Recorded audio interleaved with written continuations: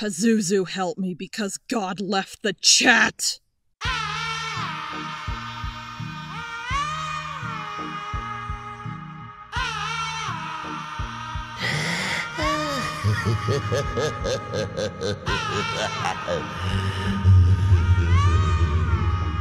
I knew the second this thing butted into my recommended tab like a Karen going back in a Starbucks to demand the manager because her caramel macchiato had an eighth of a pump of sugar-free toffee syrup missing, that this was going to be a bad one. Everyone since 2018 when the Not So Awesome document dropped, or even 2019 when Doug Walker made the most tone-deaf album recreation, has cottoned on to just how much his craft has stagnated and how the older videos have sprung several leaks. But this review, you poor bastards picked a ripe one. Look, I'm no stranger to bad Nostalgia Critic content. Wait, that's a bit redundant. It's what started getting my channel traction, after all. To get everyone up to speed, I started my foray into the Doug Walker doesn't understand genre in 2019, beginning with showcasing that Doug doesn't understand the Sonic OVA from 1996 that was later dubbed to English in 1999. I then showed he doesn't understand the Powerpuff Girls movie from 2002 or Gorillaz because the two became more closely tangentially related because of the lore of 2018's The Now Now album, and came back to his refusal to understand Sonic and his sibling rivalry review of the 2020 movie. I had to do a double review of his Osmosis Jones video because he doesn't understand the difference between physiology and psychology and didn't give a shit,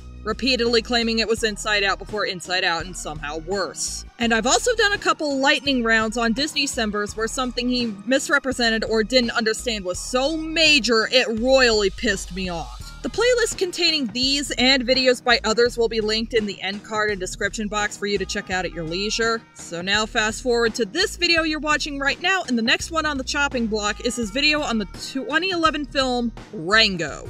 This thing dropped on January 19th, 2022, and it took me a whole ass year to get to it because I got tangled up with a lot of bullshit 2022 threw my way. Before it gets twisted around, ladies and gentlemen, I'd like to make myself very clear by saying that as long as an opinion is presented in a respectful and well-defended manner, I can still comfortably agree to disagree if it's something I take the opposite stance on, and I'll engage in discussion to see where that's coming from. Doug Walker is not respectful or knows what a good defense is. Any points I might have agreed with or relented on were too few and far between, and often got immediately shot in the head because of his own incompetence and inflated sense of grandeur of ideas he wanted to see instead of what the movie was doing. Saddle up, cowpokes. This is gonna be one of the toughest yet. Normally I start out by going over the opening interlude and sketches, but this time we're gonna do something different. Let's start with that thumbnail.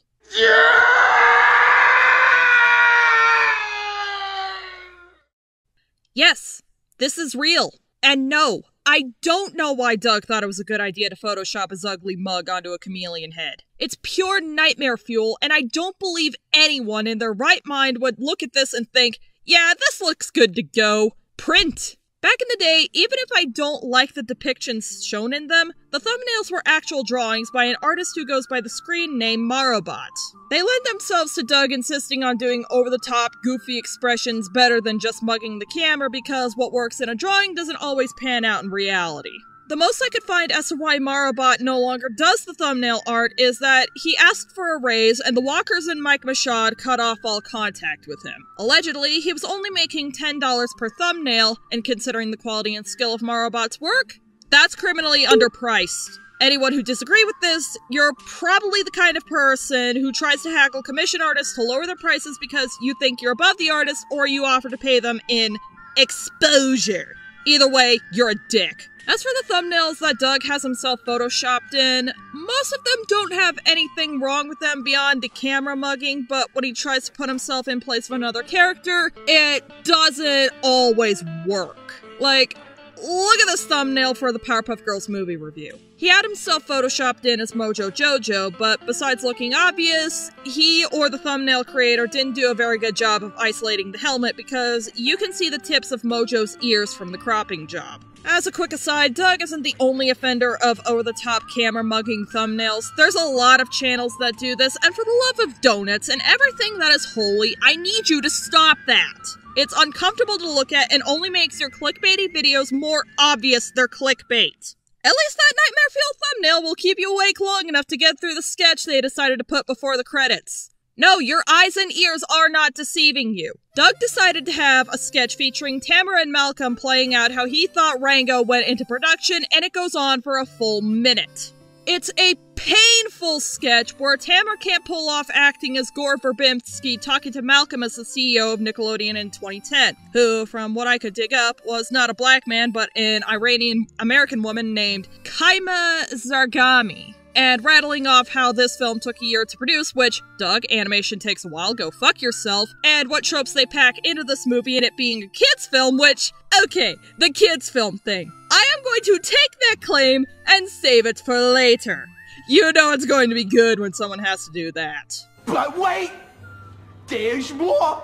If you think that we're just going to jump right into the opening interlude laying the film out on the table, nope! Video goes on for another minute and a half talking about tropes. Now, I will relent that he does have a point about certain tropes and tropes being used. They're tools after all, and they can be used effectively or they can completely screw everything up. Just like how using a chef's knife can be used to cut celery or it can be used to cut fingers. I'm also not saying that you can't be pissed off if a certain trope shows up that you happen to loathe. Hell, I myself have tropes that I don't even like seeing, and I try to look into what it is about the trope I don't like, which is a standard that I hope and recommend people aspire to. Maybe it's the execution, maybe it's just bad from the get-go, maybe it's just that overdone, or maybe there's other aspects of what makes the trope tick. Sometimes for the trope as a whole, and sometimes in a case-by-case basis. Doug talks about the liar revealed being one of his most hated tropes, and let's just say that having knowledge of what was revealed in the not-so-awesome document made me go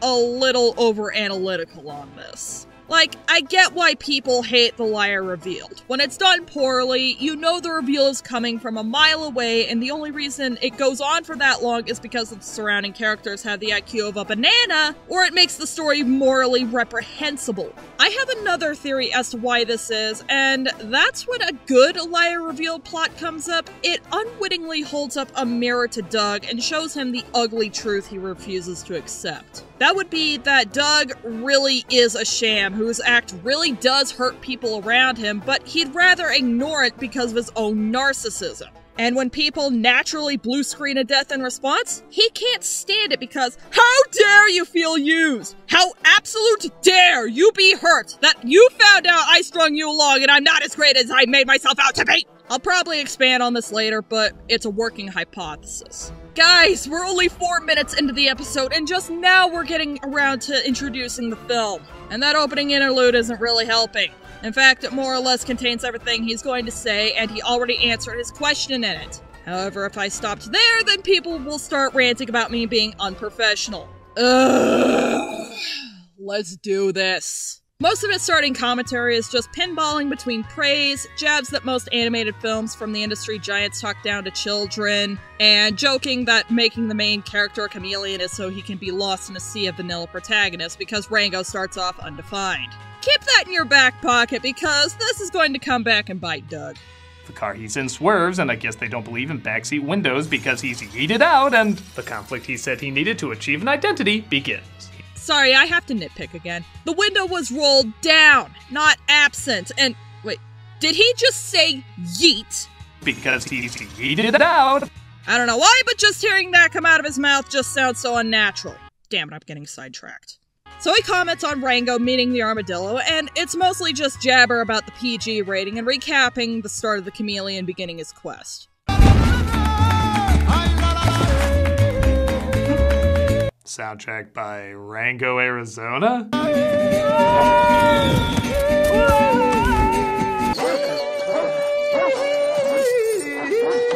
What movie are you trying to be right now? I'm not sure what the Rango, Arizona comment was supposed to be about, but if it's in regards to the soundtrack, dude, you need to listen to more mariachi music.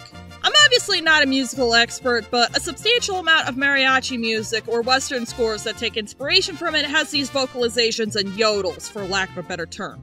Hell, anything with a more folksy sound has these vocalizations in there, and you want to take a guess as to why this is? It's because they're trying to get you into the setting of a Western taking place in the southwestern part of the US. Close to Mexico, okay?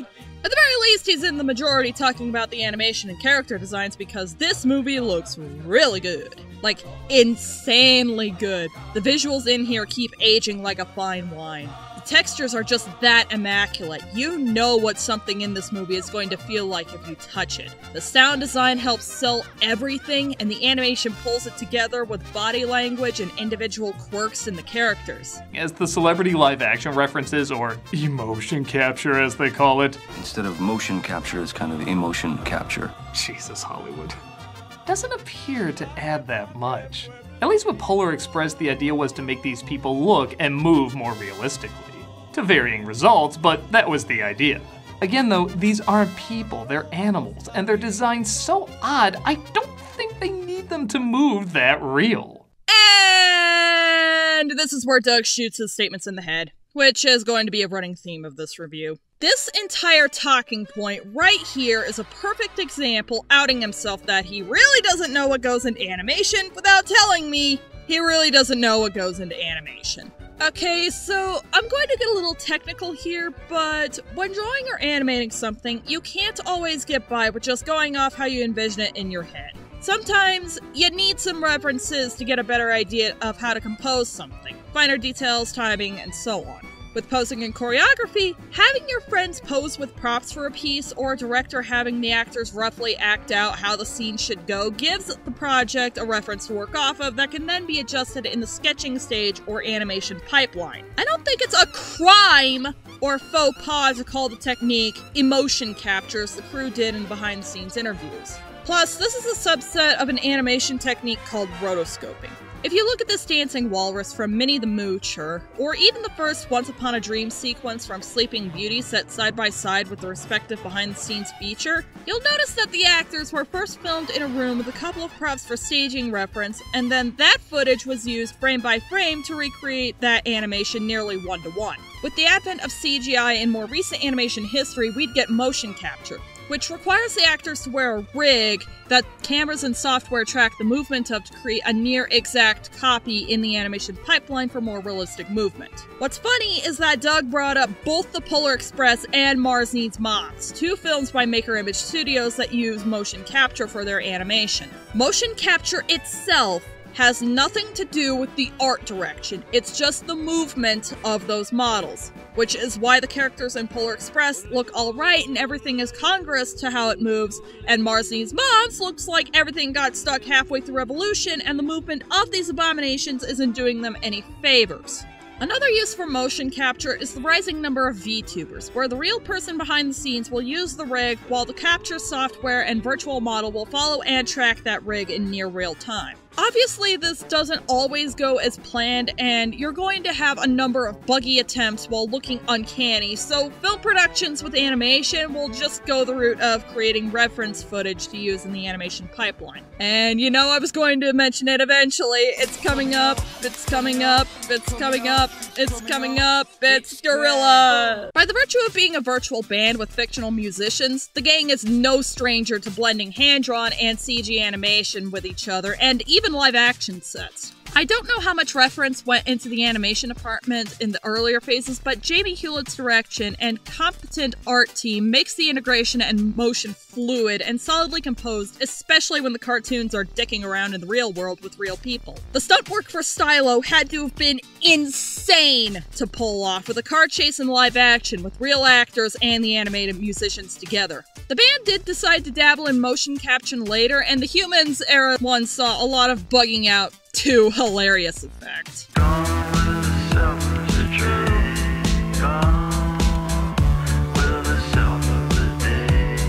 Currently, I believe they're using the same rig as VTubers for the shorts with Murdoch talking about Cracker Island developments and for the Smirnoff Mixology event, but it looks a bit smoother and Murdoch's face isn't having a seizure. I would also imagine plenty of reference for choreographing the silent running video went into Noodle and Russell fighting off the Forever Cult and Murdoch attempting and compromising rescuing Tootie. Some stand-ins had to drape themselves in hats and blankets and even move around in ways that matched up with the size and conduct of the individual band members going in for the rescue. I don't know how much is true for Tootie being tied up to the crucifix, but reference and stand-ins had to go into him interacting with the seats, wheelchair, and telephone box in the Cracker Island video. Brain Bringing my simping for this band back around to Rango's production, the actors on the mock-up sets may not be giving one-to-one performances of how the characters in animation would move in each scene in the final animation pass, but they're creating more of a template to work off of, with the tone, line delivery, and interactions intact. For Christ's sake, this film was repeatedly cited and accused of motion capture usage when that's not at all what the animation process did, and the film runners had to come out and say, no, this isn't motion capture, we just shot some really good reference choreography to use while building this. You can't just take the reference footage and the polished up final passes made from those references using the art direction and tweaks in mind and claim one part of the animation process is pointless or insinuate that it's pointless, because you can only go so far filming real people before the animation needs to take over to bring out the fullest of those performances. If you guys couldn't already tell by my lengthy discussion of this particular point, I'm a little tired of Doug continually showing that he knows next to nothing about what goes into making convincing animation and the difference between the art direction and the actual movement, or anything about convincing choreography and directing. The next Steven Spielberg, my ass! Needless to say, a lot of this imagery is so surreal and otherworldly that it really does thrive when it just gives into the weirdness, which it's continuing to do when he meets his female co-star, Beans. Not played by Helena Bonham Carter. You mean they're not conjoined twins? No, Doug. The joke goes that Johnny Depp and Helena Bonham Carter co-star on a lot of projects is an odd way of Tim Burton hinting at wanting a three-way. You missed a crucial ingredient to that joke. It's not my best, but it's funnier than anything coming up. But knowing what's coming up, I'm going to regret this joke. And is instead played by... is it Isla or Esla? I better look it up online and see how other people pronounce it. Esla Fisher? Oh, that sweet honey from Wedding Crashers? He seems trustworthy. Oh, go fuck yourself, you narcissistic chode! I know he pronounces her name correctly afterward, but using himself as a reliable source, even as a joke, makes me a special kind of pissed. Your joke doesn't work because you've been exposed as a narcissist who only sees value in your own stuff, and the idea of checking someone else is laughable to you, and we know by now that your idea of research is the class slacker that just goes with the first Google search result. This is how you do a joke using your old work as a source or a possible source. There's just so many selections that I can't pick. I'm gonna look up and see what other people have said.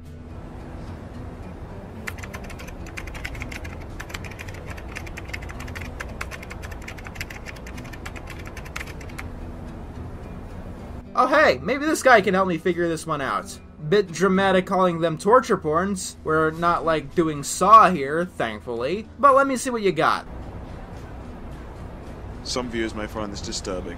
Your discretion is advised. One eternity later. This man is an idiot and you shouldn't listen to a damn thing that he says. It's not that hard! Oh, God, spare me now. He starts talking about Bean's defense mechanism where she'll suddenly lock up out of nowhere, which is an actual defense mechanism in some animals to dissuade a predator from further investigating them. Basically, if you stop moving and stay perfectly still, whatever was considering making a snack out of you or seeing you as a threat will lose interest in further investigation and leave. And this is the part where I knew this was going to quickly become one of the hardest videos I've ever done. I made a community post following my first viewing of this review where I said something to the effect of it damn near breaking my personal policy of no politics. I may look into some channels that are more versed in it just to get an idea of what the hell is going on in current events, but that's not the point of this video. This joke is not funny. Whatever you think of the politicians he was taking jabs at with this joke isn't that important, and I'm not here to tell you what to think about them. Pointing out or hinting at certain events like a movement that started with good intentions but quickly became a witch hunt to go after people the ones in the movement simply didn't like can color interactions in this movie a certain way is tacky. Hindsight may be 20/20, but there's no way anyone can predict how interactions like this will be seen in the future.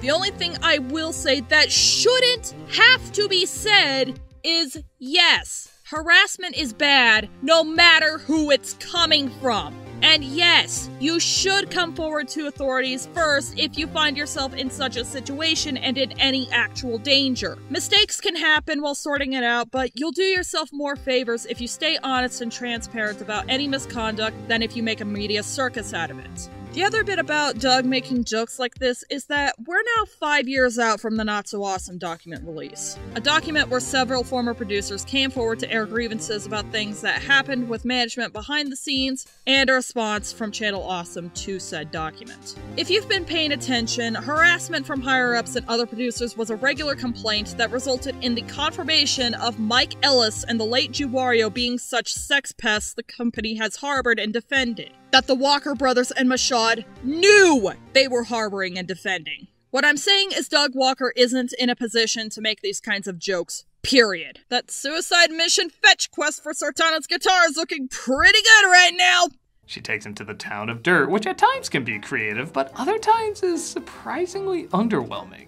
What's fun about scenarios with little creatures is how they utilize their surroundings. I always love it in Rescuers or Arrietty, all the various ways they use common objects as something else. Occasionally we get that, like cactus juice is literally a cactus and a Pepto-Bismol bottle is an outhouse. But most of it is just stuff in the human world except smaller.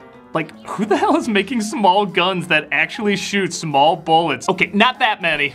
Now, I could let this go as a nitpick, but we're dealing with a setting where the anthropomorphic animals are just as evolved and humane as they are wild. It's simultaneously a society away from humans that makes use of their throwaways, and a society that has become something humans themselves. Farms, tailors, and blacksmiths are established to be in this town, so it's not out of the question that a lot of firearms and ammo were made by animal blacksmiths and gunsmiths. It's a nitpick, but he's making it out to be a plot hole.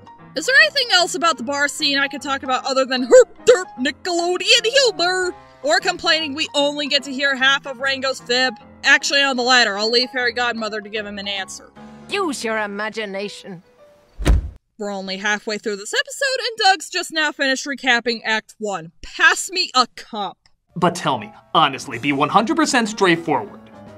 Can't you tell from just this 2 seconds of film what the rest of the story is gonna be? Water, Mr. Rango. You got it, don't you? You got it. You may not even think you do, but just take a guess what happens in the rest of the movie and you'll be correct.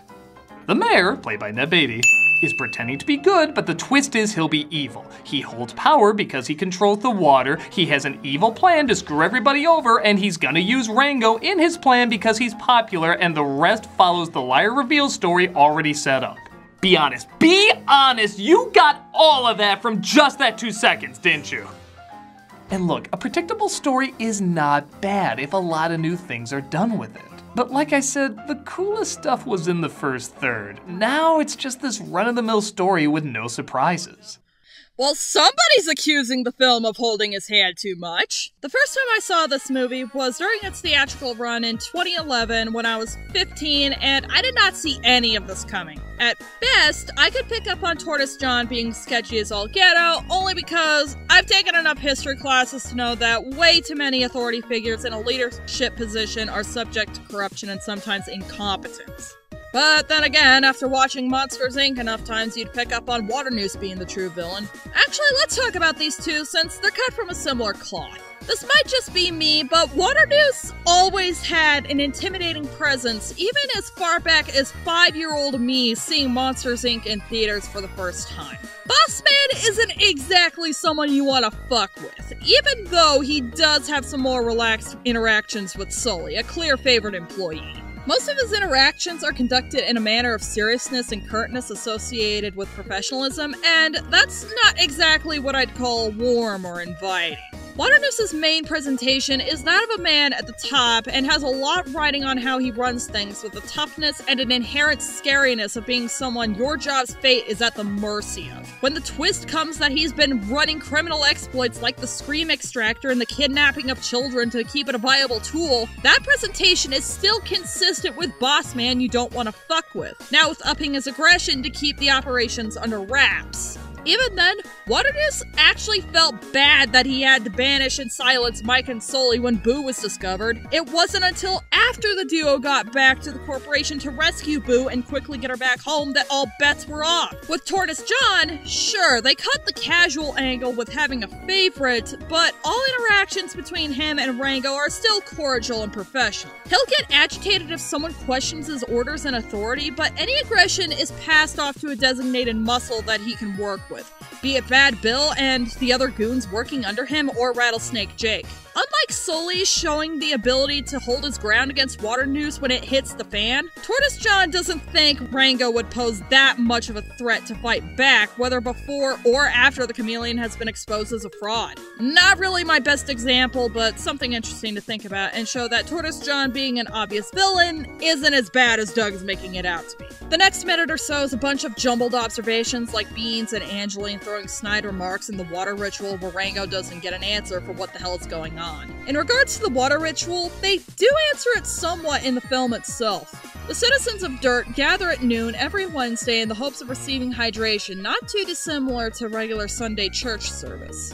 For anything deeper than that, it's going to have to be treated kind of like Soliana's Festival of the Sun, where the god Solaris is worshipped. It's part of the culture, no one in Soliana questions it because it's a normal occurrence. Obvious parody and Looney Tunes level of comedy sequences get some praise from Doug, but that's because he's watched a steady diet of Looney Tunes and Tom and Jerry with barely any deviation, unless it's another show like the 1980s Ninja Turtles and Animaniacs that take these tropes and successfully replicate them. For the love of donuts and everything that is holy, please watch a different show, Walker. Now, let's talk about forgettable side characters, because this ramble really annoys the piss out of me. Like I said, scenes like this do give a bit of charm, but there aren't that many in between the stale plot and forgettable side characters. And there are a lot of side characters to forget. I don't remember any of these folks' names or personalities outside of this one with an arrow in his eye. I think the reason being there's an arrow in his eye.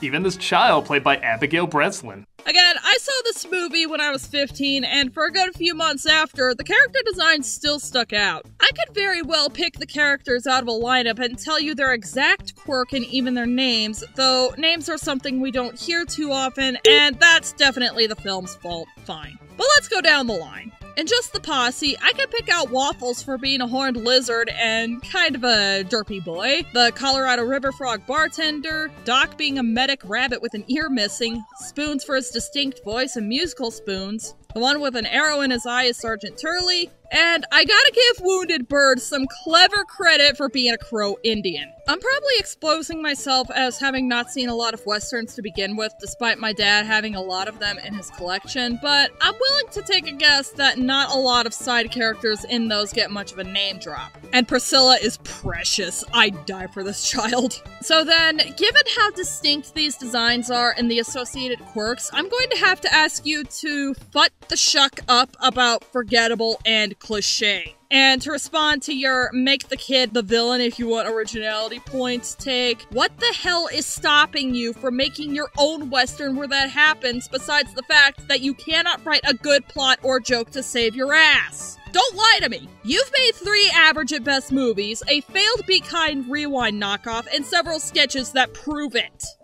You'll be in charge of all tracking and finding the villains, utilizing your well-developed ingenuity. No offense. None taken.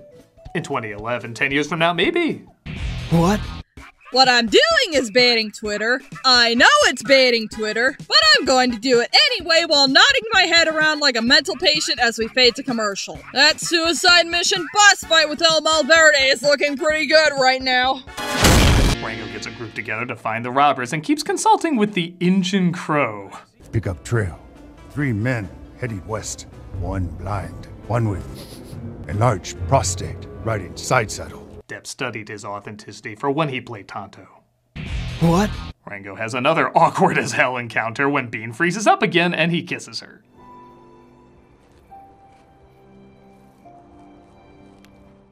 We're still going by 80s college comedy rules, right? The following day they find the robbers and dress up like a theater group to trick them. Have I mentioned yet the funniest characters are the band? I think they's thespians. Thespians? That's illegal in 7 states. How is Twitter not canceled this yet? Enough! Guys, this episode is really testing me.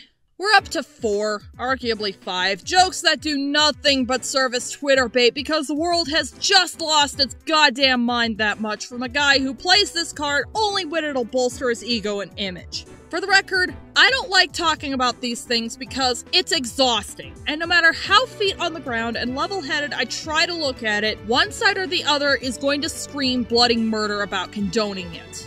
I don't think anyone behind this film was actively trying or intending to do harm to whatever groups and situations they portrayed in it, and Doug trying to bait a certain group into throwing it to the wolves is irresponsible. It's the kind of overreaction that keeps the likes of Extra Credits in business can continue pushing out smooth-brained takes that kill comedy and all reasonable discussion. It keeps giving ammo to Puritans. In this case, it's giving ammo to the Puritans that grew up on Tumblr that have to keep pointing out how every stupid little thing under the sun is offensive to someone somewhere, and that people need to stop engaging with it like yesterday because it's literally killing people in the streets, don't you know? Once again, I'm not telling people how they should feel about these uncouth instances. I'm just telling you to use your discretion and not blow it out of proportion. You want to know something that'll come back when I get to the bigger points? Rango came under controversy not because of depictions of certain groups or interactions that could be seen as creepy, but depictions of smoking and drinking. Because, yeah, having a Western, which takes place in rural areas, where smoking and drinking are common practice, having characters smoke and drink is too much for the audience. And believe me, this has been slow cooking for some time now, so you know when I'm going to finally address it, it's going to be exceptionally juicy. More talk about the chase scene, where it's pretty much him equating it to batshit wacky Wile E. Coyote hijinks, and we get one of the most ignorant rambles ever to come out of this geed. They capture the robbers, but discover the water jug was empty before they stole it. Best get to what the kids really want. Conversations about capitalist expansion. I was here before the highway split this great valley. Control the water, and you control... Begin to appreciate the broad sweep. You attribute divine power to me. What are you building out here? The future, Mr. Rango. The frontier town, the lawmen, there's just no place for them. I watched the march of progress. Yeah, is this where you thought we'd be an hour after watching that? Even if you're a little kid seeing this cliche for the first time, why would this be entertaining to you? Okay, I'm going to keep the bigger issue at hand on that slow cook some more and address something that completely flies over this Luddite's head. This whole sequence regarding Tortoise John's vision for the future and the eventual collapse of dirt is an obvious discussion of how you can't stop progress and evolution and you have to adapt in order to survive. If that means leaving the antiquated staples of an era behind, so be it. And may God have mercy on you if you try to keep the old ways alive when they're not only incompatible with the new era, but refuse to assimilate.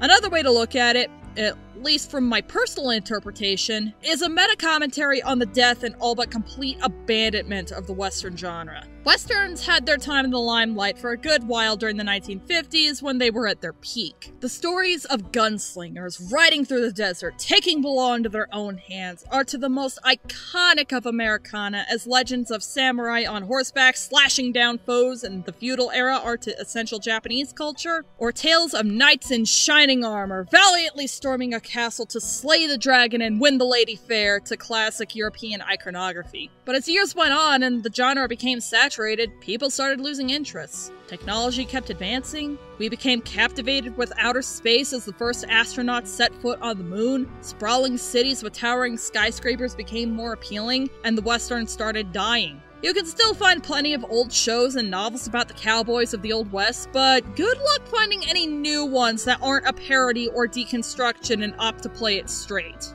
Westerns were losing viability for return on investment and aren't the hip, cool thing anymore. Why continue keeping the Wild West alive when the rest of society has moved on? I could tell you why it's important to preserve the Western genre and still give it a shot in storytelling if that kind of thing strikes your fancy, but right now I'm just absolutely gobsmacked that Doug didn't get the bigger picture of this particular sequence. Now, we can talk about Doug doing my guy Rattlesnake Jake dirty. Suspecting Rango is getting too close, he calls Rattlesnake Jake, played by Bill Nighy. This is another character that's written dull as a rock, but I'll give him this. He looks and sounds pretty intimidating. Hello, brother. Thirsty? Do you fear fangs? Listen close, you pathetic fraud. This is my town. Good thing Bill Nye was there as a reference, too. He moves exactly like a snake. See why this was kind of dumb?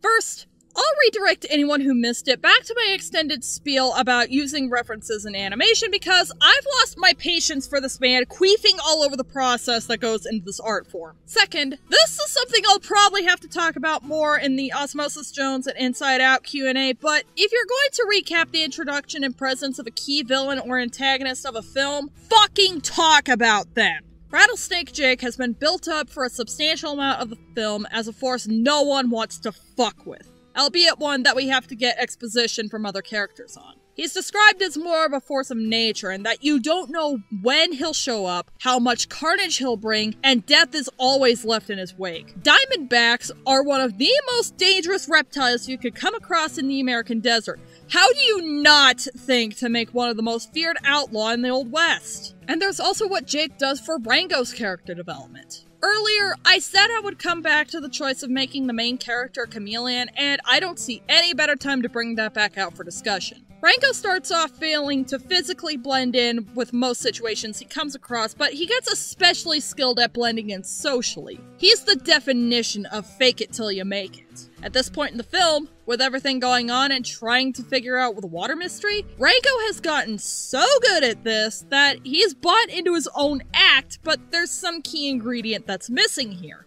That's when Jake gets thrown into the mix. An outlaw with a definite reputation that knows what he is. It's that ultimate stress test for Rango to start questioning how deep he's gotten in and the point of no return. Rango, presented with the true threat that's heard of him and his tall tales, ends up cracking under the weight of the image he set up for himself and being shown to the town that the Emperor has no clothes. And it's pretty ironic that as much of a threat that Jake poses, liars are where he draws the line. Alright, roll the sniper. Professionals have standards. And I suppose that segues directly into Rango's blue screen of death and how much Doug thoroughly missed the entire point. Say what you want about the sequence going on for 5 minutes, but the imagery and score as Rango trudges through the desert is absolutely sublime. The time-lapse of the stars and cactus blooms give you that feeling of time being distorted as everything came crashing down to give Rango his time to ruminate. He finds his possessions from the terrarium he was thrown out of just days ago to realize that those friends are as imaginary as his old life, now that he's interacted with real folks in far more real conversations. Rango comes to realize that he was living a lie, both as a theater-loving pet and as the man with no name that came out of the desert that a whole town came to count on. And the best part about this sequence? Rango, knowing he's a fraud with nothing going for him, starts crossing the road, not even bothering to keep a lookout for the cars and trucks passing through. He doesn't get hit once. No cars swerve out of the way. I mean, not that they'd even notice a chameleon that size anyway. And he doesn't care if he lives or dies. But he makes it to the other side, accepting he has passed the event horizon as a result of his own ego. All with visuals and minimal dialogue. It's an extended, quiet moment that I think does more and better than any of the hallelujah moments in the Shrek films, which is the term coined by Schaefer-Ellis Productions for sequences where Shrek is alone and about to lose all the good things in his life as an appropriately fitting sad song soundtracks it. And those are some damn good, phenomenal scenes! Going back to my earlier theory about how good liar-revealed plots hold up a mirror to Doug Walker and show him what he really is, I'm inclined to believe that this scene not only flies over his head, but he actively refuses to engage with it. If he did, he would have to admit that he's an awful person who took advantage of people in a similar fashion and show some honest introspection, genuine soul-searching, and after admitting the truth is uncomfortable, that the only way to change it is to improve himself as a person and improve his craft. But he's not going to. He's far too narcissistic to do such reflection and make any meaningful change and lacks empathy. A topic I'm sure I'll have to do an eventual follow-up on or address in a future rebuttal video. And also, fuck you for your joke about Johnny Depp. The man isn't a saint, but he didn't deserve any of the shit Amber Heard put him through, or being thrown under the bus as he was by Disney and other possible companies after it was shown that Amber Heard was the monster in the situation.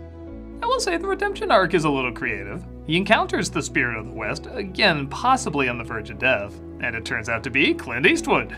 I also like that the idea is he has to check his ego, like it's not about him, it's about these other people he should help. That's what gives him his identity. Not necessarily what he thinks, but what he does. For what it's worth, at least there's some headway in him giving credit where credit is due with the encounter with the spirit of the rest, being personified as Clint Eastwood, portrayed by Timothy Olyphant. He's at least getting that Rango's ego may have gotten him into the situation, but he still has the fundamental of doing the right thing for others. Had Rango been a more funny or interesting character in a less standard and convoluted story, this would have been a lot more powerful to me.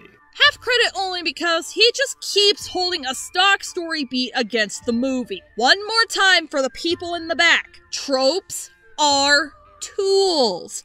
They can be used to cut celery or they can be used to cut fingers. Also, real quick, you see this cut right here? I did not edit this footage at all. There's literally a gap that someone missed in the video editing. I guess that weekly upload schedule is finally catching up with him the same way the 3-year production cycle is catching up with Pokemon.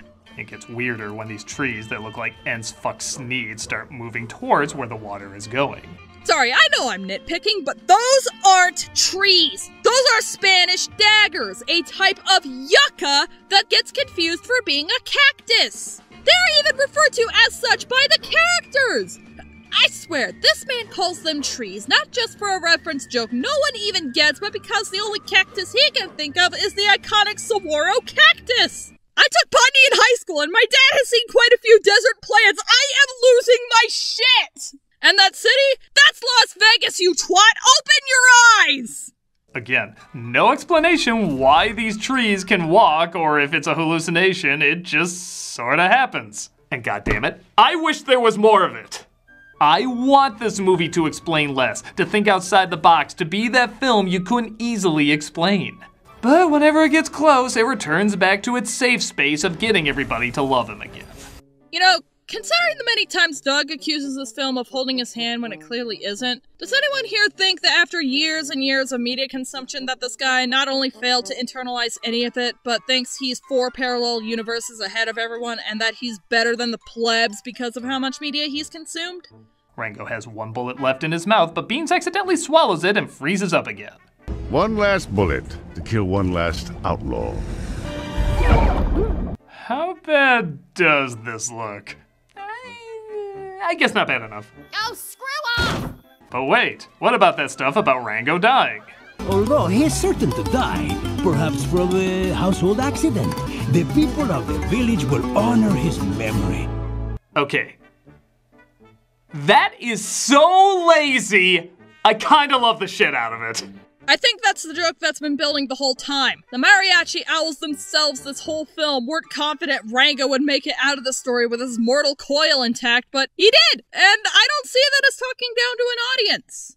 And just like with his closing summary from the Powerpuff Girls movie review, this one is as close as we're going to get to any semblance of an actual review and summation of its thoughts on the movie, but it ends up shooting the last 20 minutes in the head.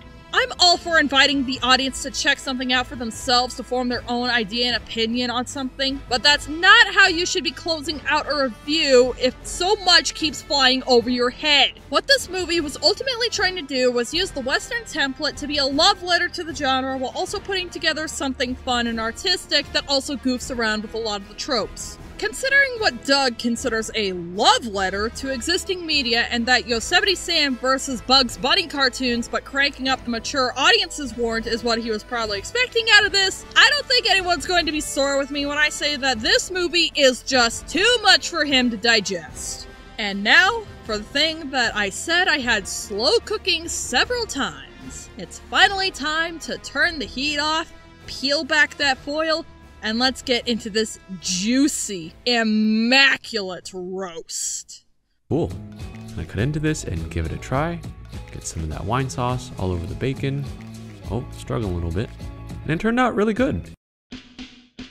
Kids movie, children's western, kids movies, kids film, family film, kids film, get to what the kids really want. Even if you're a little kid seeing this cliche for the first time, kids film, kids audience, kids film. This is not a kids movie. Kids can watch it, but there's so much in there that they won't be able to appreciate until they're older.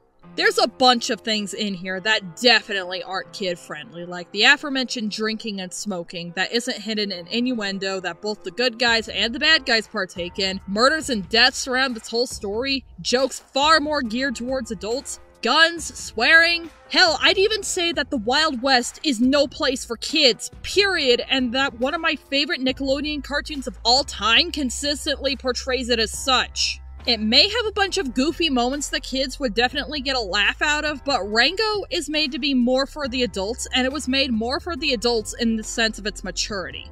All too often, media aimed at adults that deliberately or by chance go the animated route have the idea that being mature and adult is being a dick, getting drunk or stoned off your tits, being mega horny, splashing every frame with blood for the sake of it, and swearing frequently to the point of using fuck as a comma. This even applies to things that I actually like Has Been Hotel when it's good, South Park, and so on. There's more to being an adult than this. Adult media that can still be enjoyed by kids is able to talk about so much more, like the meaning of life, ambitions, self-discovery, the painful truth that not everything can be wrapped up nicely with dancing off into the sunset. Dealing with death and loss, what it means to be human. Pretty much every event and facet of the human experience you can think of is available to paint with.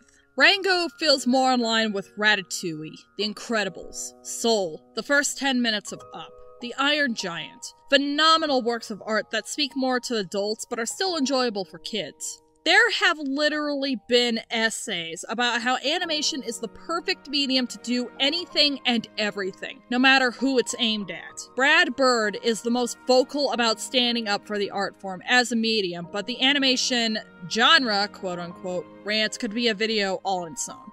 And it already is by people who put it into far better words than I could ever hope to. Rango is able to get away with as much adult stuff as it has because it's written more adult than its industry cohorts. Sure, you could rework it into a live-action film with humans instead of animals, but you'd lose part of its artistic identity, and when the more cartoonier shenanigans pop up, they just wouldn't be done justice. And every time Doug calls this a kids movie, I'm only left wondering if it's strictly because it's animated and came out of Nickelodeon of all places. It's a kick in the teeth to this movie and the medium as a whole, and it only starts cementing the theory that Doug Walker does not respect animation as an art form that can do anything. He may have given praise to things like Tom and Jerry, South Park, and Secret of NIMH, but if this is how he's going to go about something that uses the medium for mature, artistic Western, then this review is an even bigger slap in the face to those. Every time Doug calls this a kids movie, it further reinforces the animation age ghetto.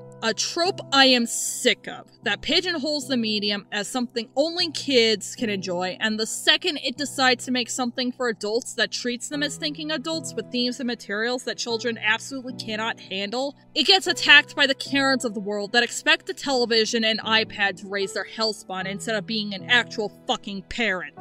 Insert Blame Canada reference here. I know trying to get Doug to understand or think critically about stories that have a more metaphorical approach or use more symbolism and allegory is a lost cause at this point. That said, when you're the face of internet film criticism for better or for worse, and you can't digest anything more complex than a Roadrunner cartoon, why should anyone take your more worldly takes seriously? The saying, a broken clock is right twice a day, would be applicable to Doug if he didn't keep going back on his words and shooting any credibility he had and fair points he makes in the head and deflecting legitimate criticism that comes his way. And that was Nostalgia Critic's review of Rango. Butter, tastin', biscuits, and sausage gravy, this was a massive disservice to the movie. I don't know what he was expecting from it back when it came out, and I don't know what he was expecting upon revisiting it, but one thing's for sure, he definitely hasn't advanced his level of thinking beyond pointing out the tropes. I'm not even going to entertain his bum reviews video on it because it would be redundant. The fact he doesn't get it and keeps writing it off as a kid's movie would be one thing,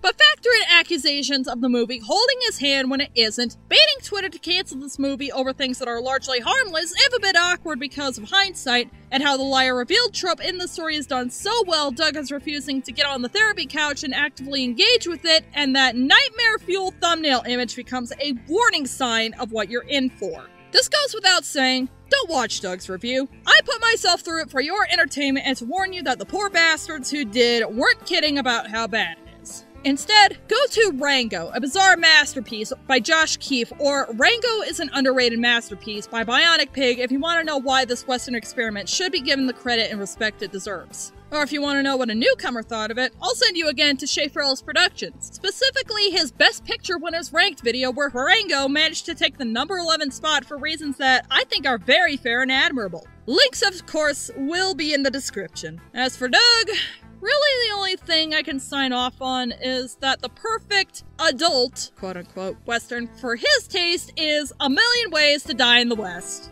Enjoy the tobacco juice, old boots, musty, Family Guy, soured Thanksgiving leftover taste of Seth MacFarlane's abortion of a film career. Thank you all for watching, and have a good day. Except Doug, I hope you find a diamond back in your boots. If I ever see you again, I will take your soul straight down to hell.